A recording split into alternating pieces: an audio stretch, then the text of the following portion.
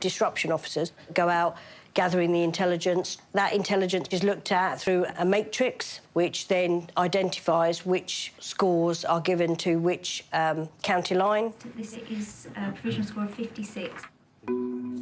This matrix takes the complex web of intelligence that officers have gathered and turns it into a number. The higher the number, the more dangerous the county line. My name is Olivia Lee. I'm a civilian intelligence analyst. My main job is to control the matrix and the scoring for the county lines.